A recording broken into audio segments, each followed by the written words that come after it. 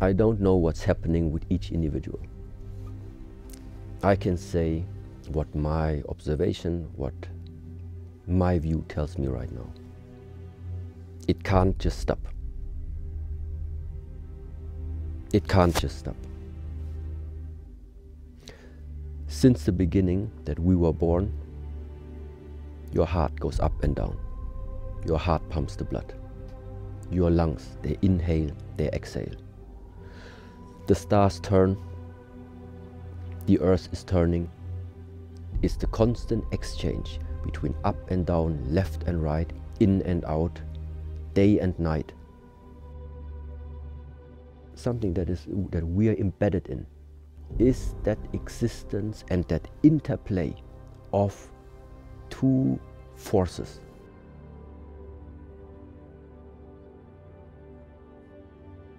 It is nighttime because we are sitting right now here in Otterberg and are localized and are answering from our perspective being here.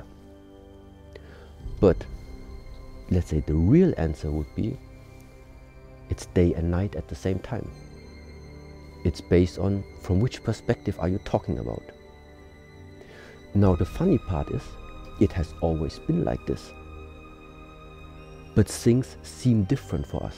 We think that right now we are alive. Right now this is life.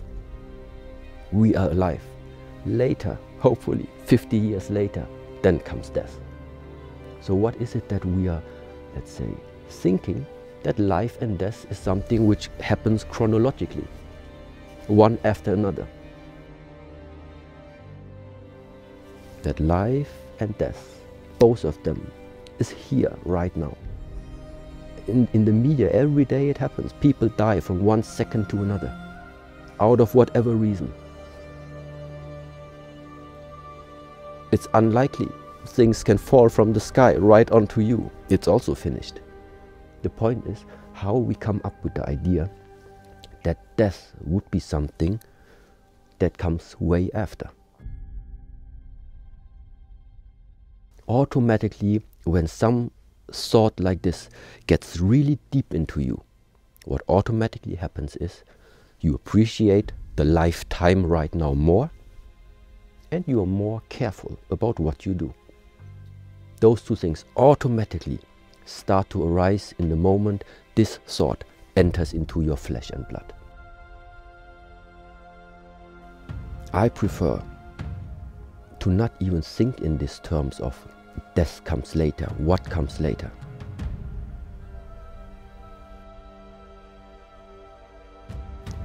I focus on what I can do right now with what has been given to me. This is what matters to me. I think it's not going to happen if you have a person who during the lifetime is used to waste a lot of energy, waste a lot of lifetime.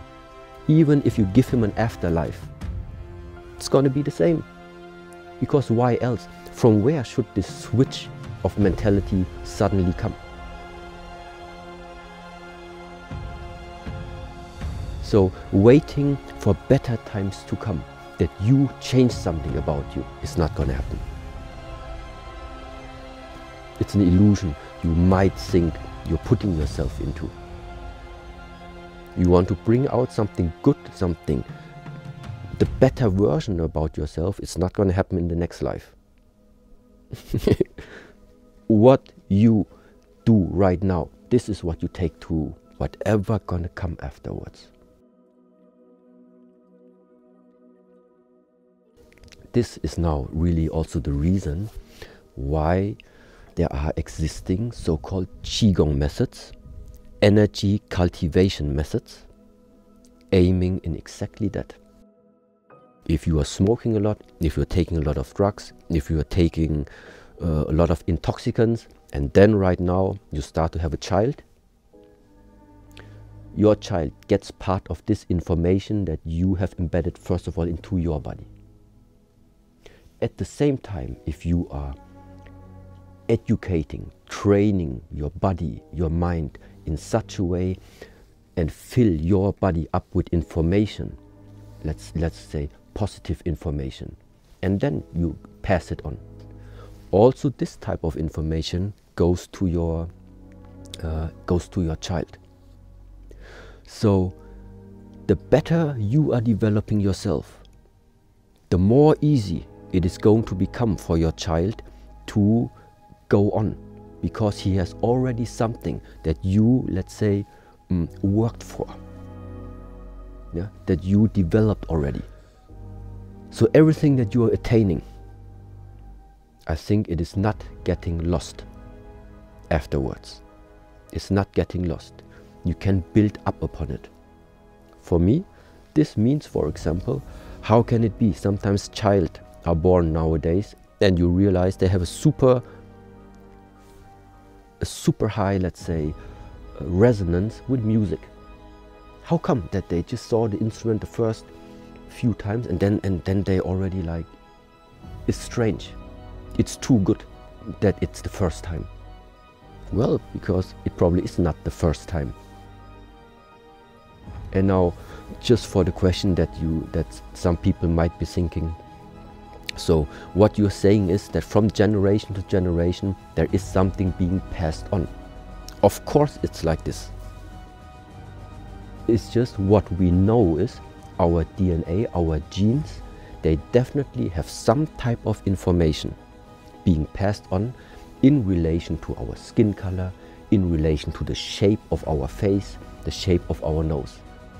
Because you and me, we have never met our grandfathers, but if you would see a picture of him, you would recognize there is something similar between you and him.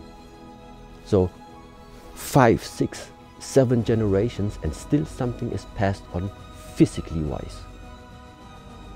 Yeah, and I think it's not just physically wise. I also think something is passed on when it comes to spiritually wise.